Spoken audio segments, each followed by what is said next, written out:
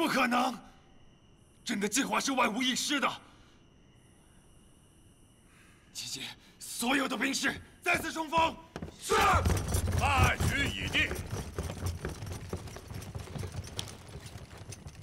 大人说什么？败局已定。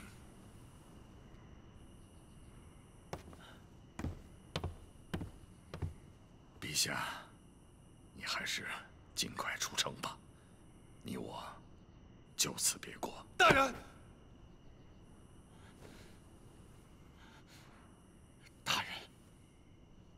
朕还是天下的共主，朕有数百死士和无数的黄金，那些黄金是想为皇帝留给后代东山再起的。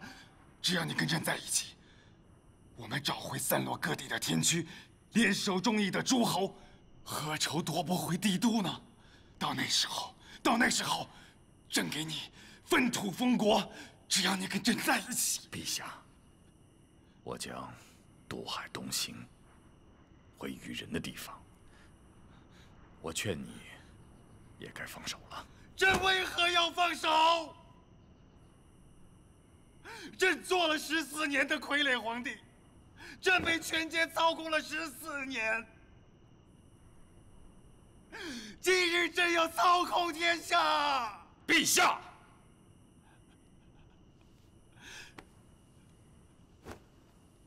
陛下亲手开启了这乱世之门，而这道门。 也就再也无法关上了。如果还有机会，你还可以我会画笔，找回少年，过平常人的日子。大人，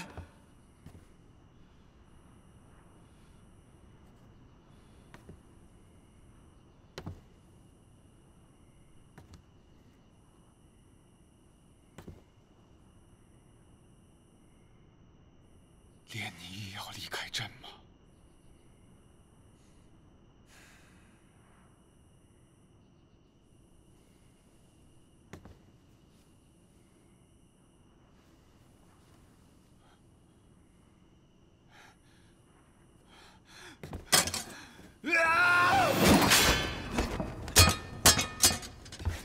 飞鸟尽，良弓藏。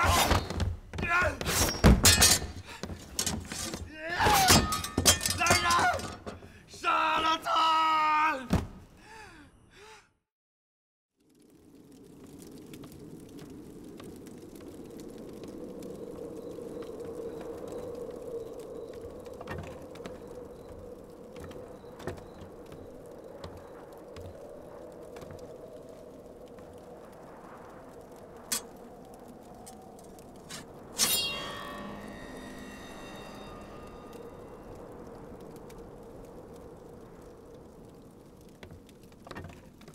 尹无疑已经死了，已经突入了太清宫，这帝都我们是待不下去了。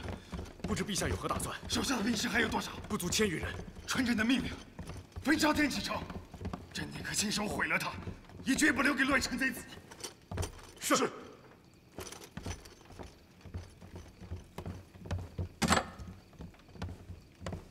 哥哥带你离开这儿。朕是天下的共主，就算东陆16国没有人支持我们。 可以去异族之地，引外域之兵勤王。走，起来。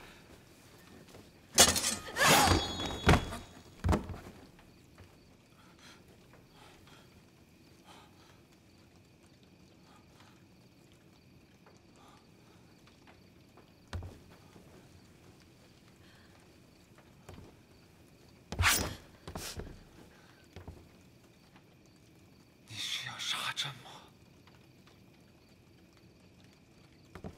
为什么？为什么？我是你的哥哥，我是你的哥哥。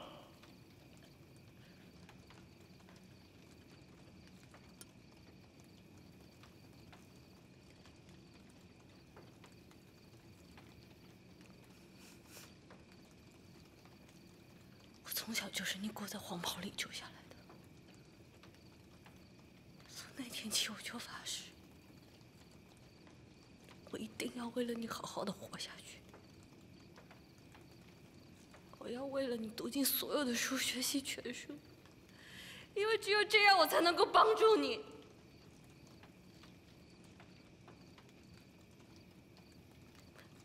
我从小就相信，我的一生是为了哥哥而活。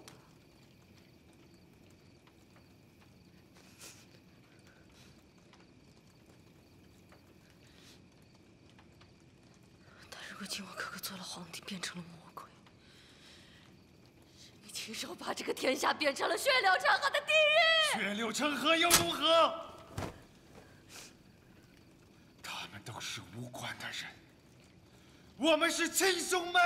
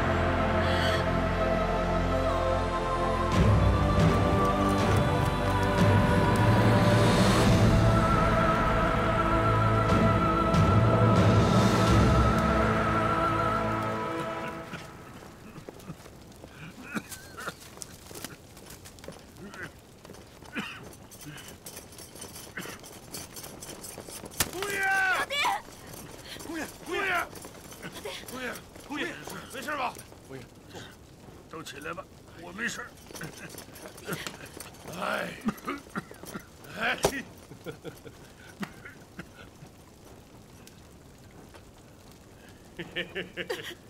别哭了，别哭了。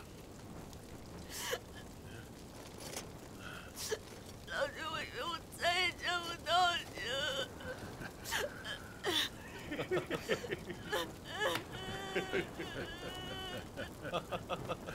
我得谢谢你，要不是你让你谢叔叔跟着我，那这次你可就真见不着你老爹了。你和张伯带着队伍一路冲上来救我，我在窗户上都看见了。啊，看见了，看见了。太清阁烧得像地狱，我以为自己要被烤熟了。还是谢老弟机敏啊！他用那些帷幔浸了水，裹在身上，冲上太清阁，把我给救了。哎呀，没有，公爷命硬。老谢聪明嘛。可就是喘不上气儿来呀。你怎么中箭了？我这个没事儿。公爷您没事，真是太好了。围棋损失大吗？这个城啊，着实难顾，攻城部队损失近万吧。都怪我太看轻小皇帝了，这就是轻敌的代价。啊，公爷，马上集合剩余的旗，就算掘地3尺，也要把小皇帝给你挖出来。不用，当务之急是到城外跟队伍会合。小皇帝现在已经是丧家之犬了，不值一杀。再说，我不能背上弑君的罪名。也许这正是某些人想要的结果。公爷说的是长公主吧？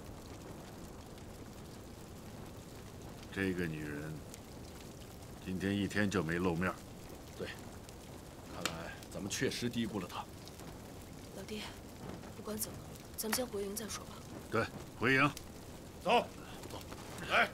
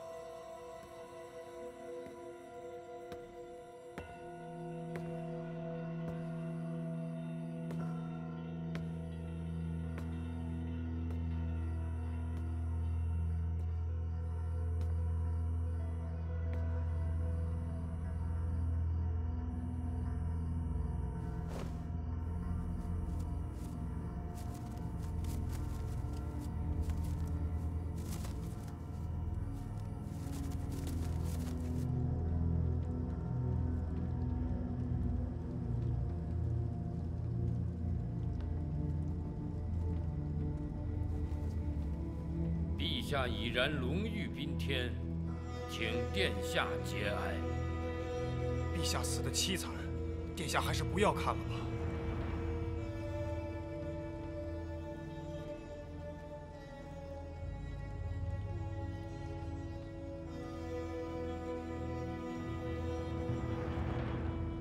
陛下为了百世天下，勇战叛军，却不幸殒命。碧城先生，杀死陛下的元凶找到了吗？弑君者赢无义是也。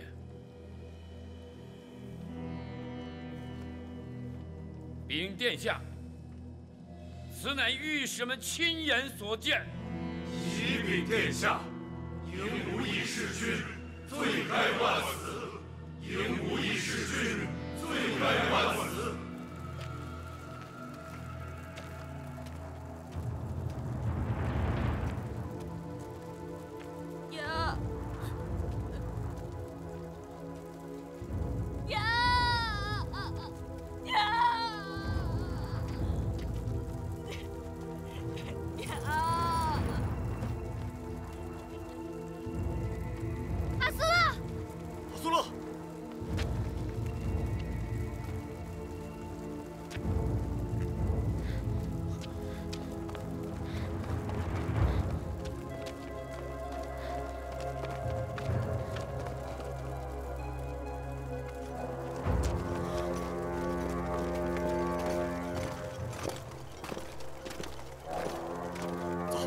离开这里，快走！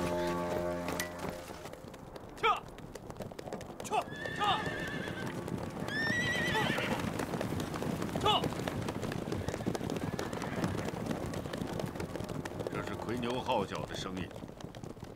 报丧的号角，上次听到它还是青阳世子死的时候。难道是皇帝驾崩了？报！禀报侯爷，太清宫中吹响夔牛号角，长公主白灵波传召四方，称皇帝驾崩。小皇帝怎么死的？诏书中说，公爷弑君，凡大印臣子得公爷人头者，皆列土封侯。知道了。行，下去吧。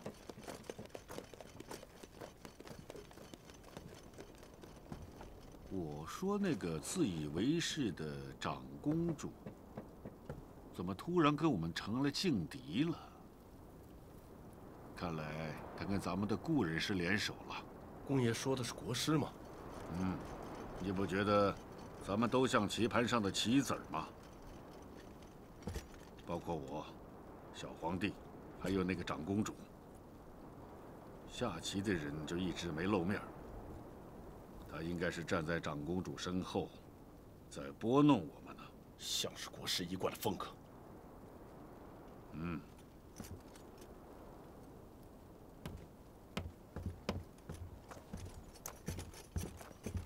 他布置的这个局，让小皇帝成了反抗暴力的英雄，让徐娘半老的长公主成了收拾乱局的豪杰，让我成了彻头彻尾的弑君者。现在天下已经没有任何人能证明我无罪了。14年前也有一个弑君者，天驱大宗主尤长吉。我老笑话天驱武士团迂腐，没想到现在落得了跟他们一个下场。帝都待不住了，5国联军正在逼近，整顿人马，立刻开拔。是，公爷。归国吗，公爷？归国的话，我们可能不得不跟5国联军正面交战。离国人会输给阴谋诡计，还会输在战场上吗？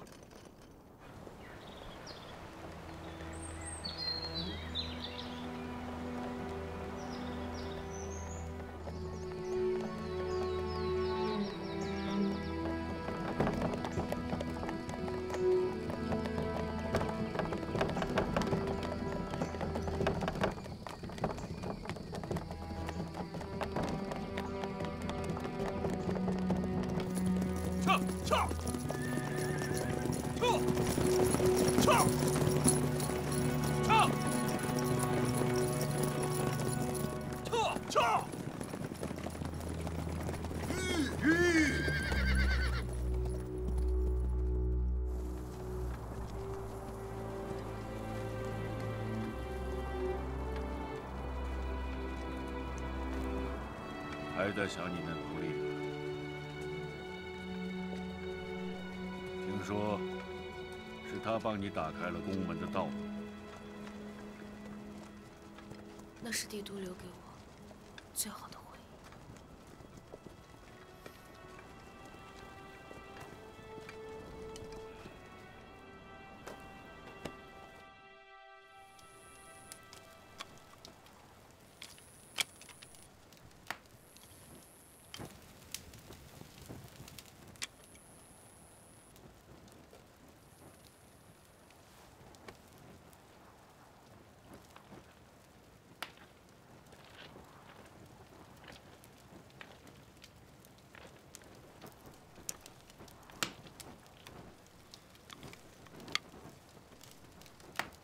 一夜之间，帝都的格局全变了，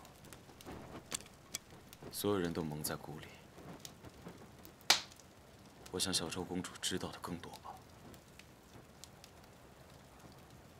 我知道的也不是全部，但我可以都告诉你们。真的是尹无义弑君吗？我在雷电营里待过，他确实是个弑君的人。可他如果要这么做，早就应该做了。他也并不想一直留在帝都。他真正的目的，是想北上讨伐更多的郡侯，所以才向陛下一直讨要军费。杀了我哥哥的人，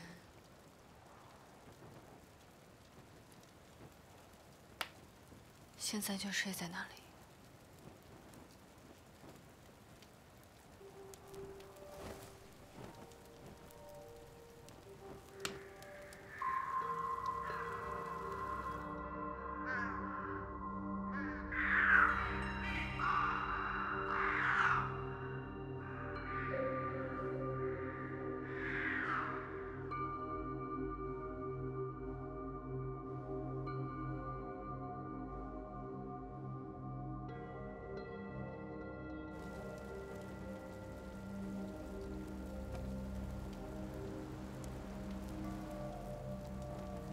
可是阿苏勒怎么会杀陛下啊？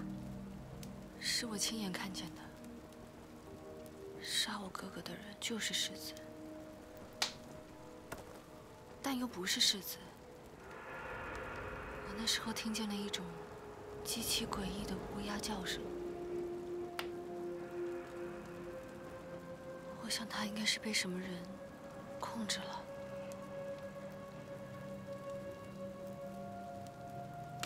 我们跟阿苏勒走散也是因为乌鸦。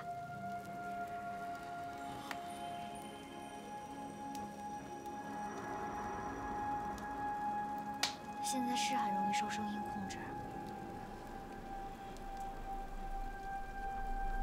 不过你说的对，只有吹他家乡的曲调，他才能安静下来。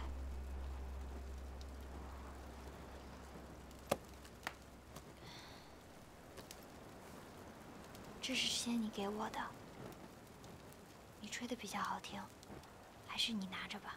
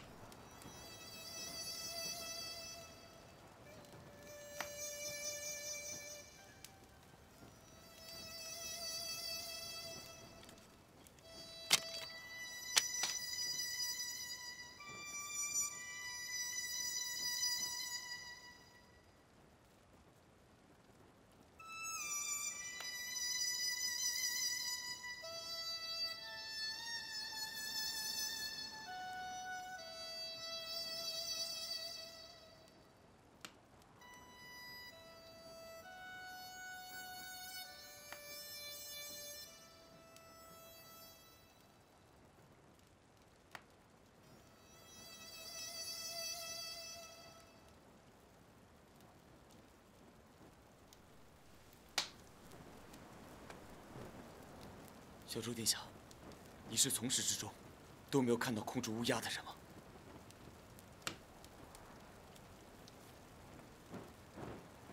这个人原本可以继续控制阿苏勒，直到把在场的人都杀死，这样就没有人知道弑君的秘密。可是他并没有这么做，这又是为什么？因为这也在他的计划之中。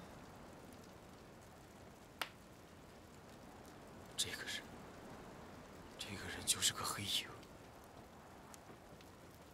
绝不能让阿苏勒落在他的手里。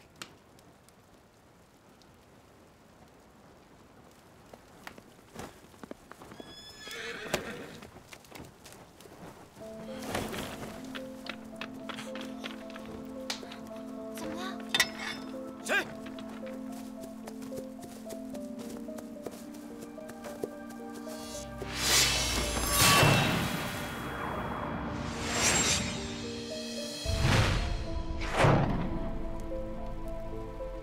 应该尽快的离开此地。长公主的刺客，随时都能找到这里。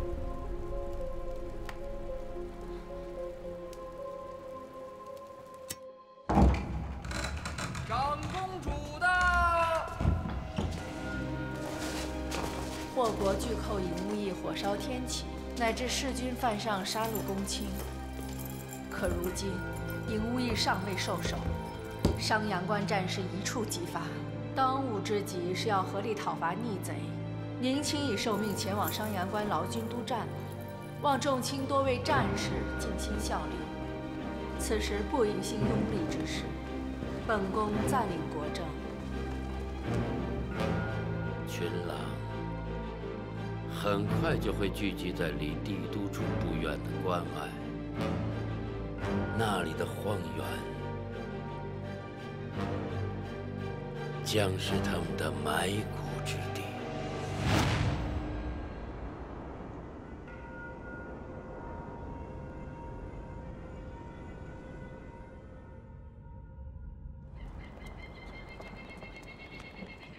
原来是铁皇大人帮我们解决了追兵。帝都已然大乱，我原本是要到山里暂避一时的，没想到意外的遇到了你们。我们到哪儿了？再往前行进一点，就有山坳。不过我没有记错的话，那里边有一个小山村可以落脚。山区毕竟消息闭塞，相对是安全的。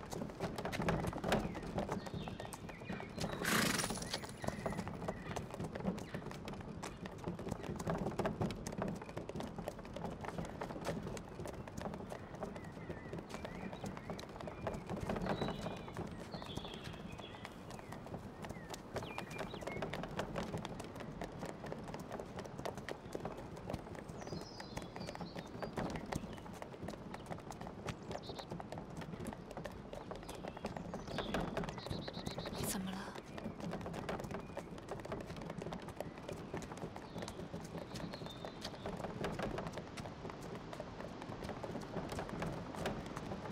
他一直看着我腰间的骨笛，不知道是不是想起什么了。大宗主，这样子有多久了？自打他回来之后，就一直是这个样子，好像受到了什么惊吓，问他什么他都不记得了。但愿他能早日康复吧。还没请教铁皇大人，帝都中的天勋武士如何了？凡是暴露身份的，都难逃长公主的追杀。我们在帝都的经营毁于一旦，这让我想起一个人的手法，从头到尾都是这个人布下的棋局。铁皇大人，你说的可是陈月之人？公主说的没错，雷必成，他在哪里出现，哪里就会变成战场。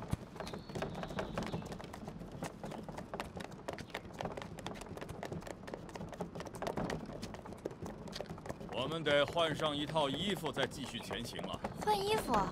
换上平民百姓的衣服，因为长公主必定会不遗余力地追杀大宗主和公主的，所以虽然我们去的地方消息闭塞，但也必须要防微杜渐。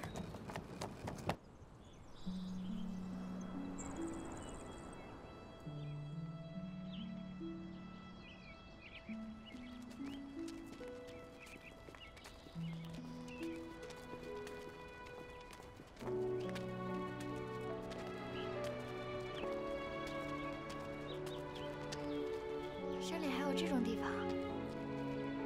传说，这个村子是因为这棵树而建，几百年了。这里的人不与外界往来，说这树上有神，有什么愿望写在布条上，系在树上，灵验得很。易先生是来过这里？未曾来过，但和这里颇有渊源。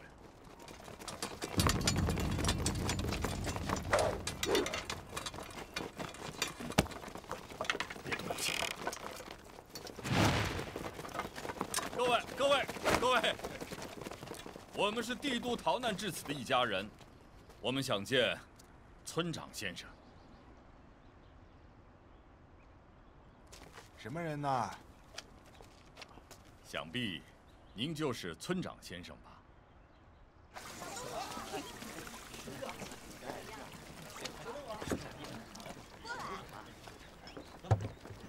喝水。穷乡僻壤，只有粗茶进客，台湾贵客不要见怪呀。村长客气了，我们哪是什么贵客，不过是帝都逃难至此的普通人而已。我姓詹，在帝都开了家小商铺，帝都这么一乱，百姓民不聊生，于是就想着到山里来避一避。幸好前些年在这里购得了一个小宅院。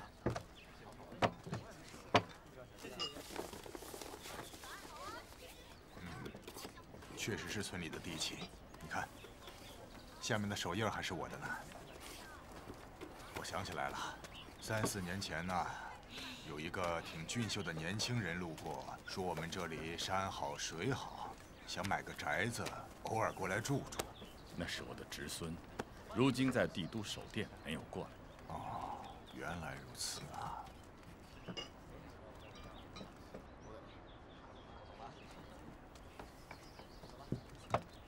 这是帝都中最珍贵的玉佩，还望笑纳。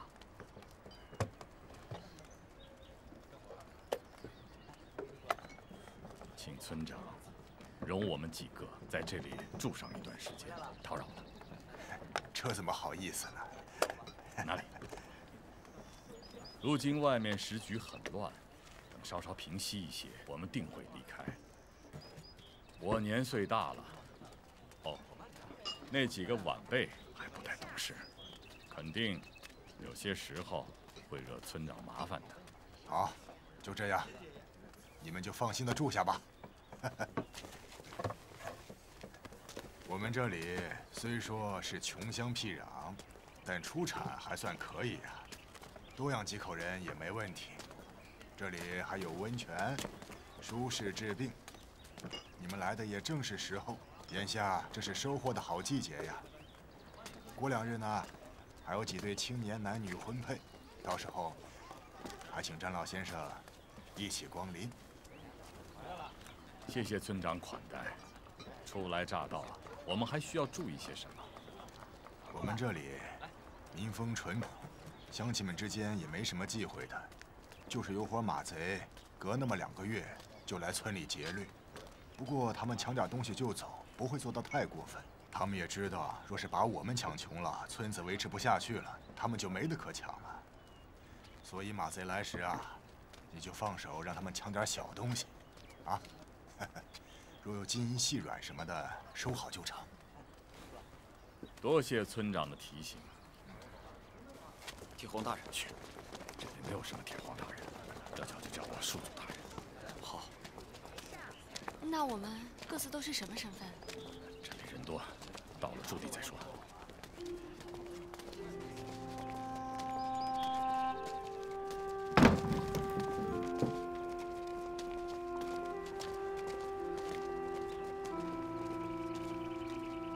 七爷，赶快把武器藏好。好。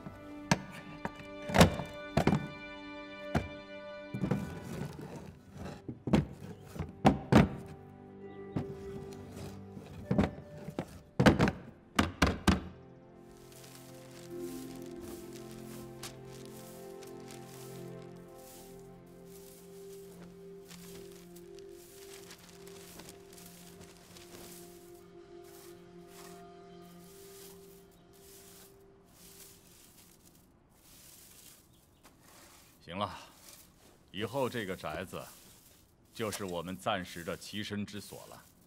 你们记住，这个宅子是我一个叫战邦熙的侄孙购买的。我姓战，帝都人都称我为战先生。你叫战群山，是我的孙子。帝都大乱的时候，脑袋受过伤，所以时而清醒，时而糊涂，不怎么说话。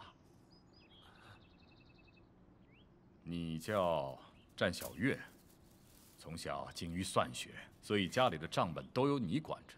你是我的侄孙女，所以你从小是和群山一起长大，今后要多照顾照顾她。嗯。那我叫什么呀？你叫战雨儿，是我的孙女。从小生性太过活泼，所以逼着你跟一个名师学习琴艺。现在略有所成，你和群山是兄妹关系。幸好他们这儿没钱，要不然我就露馅了。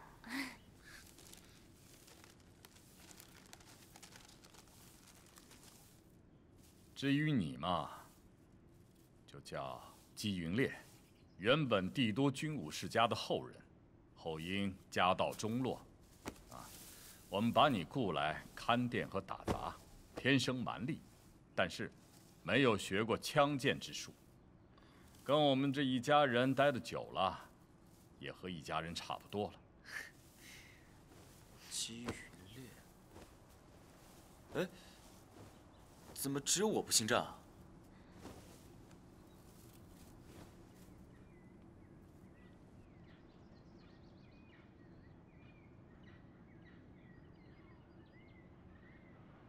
因为你长得实在不像我们。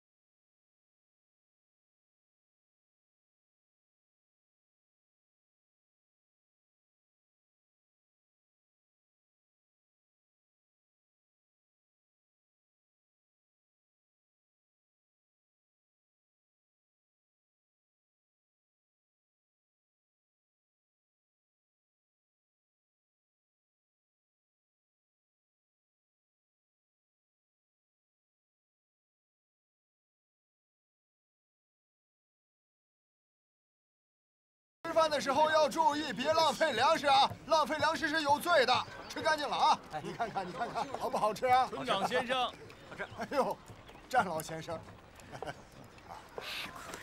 咱们那边去。好。哎呀，你尝尝我们村里的饭食。全村人呐，亲如一家。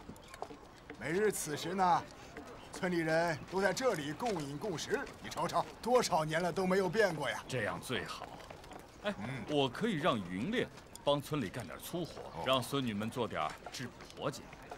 有需要尽管使唤，别把我们当外人。哎呦，好。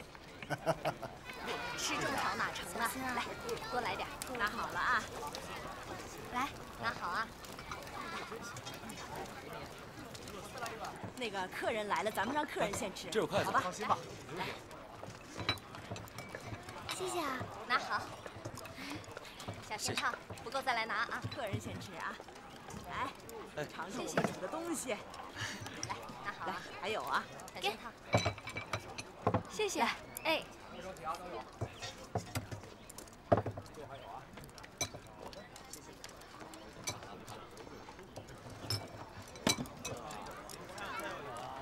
吃干净了，别剩啊，别浪费啊。好嘞。哎，给郑老先生盛一碗。好嘞。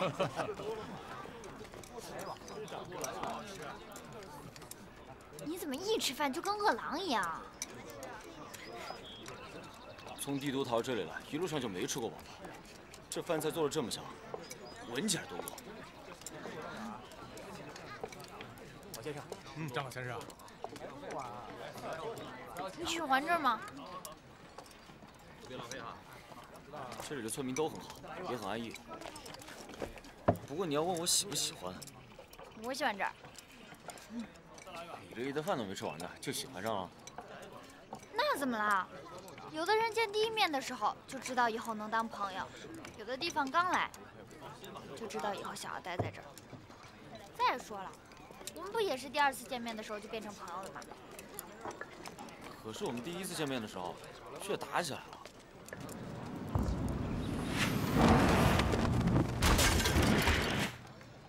你会不会说话？战群山，你多吃点。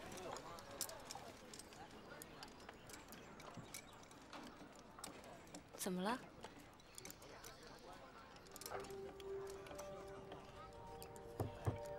我不叫战群山，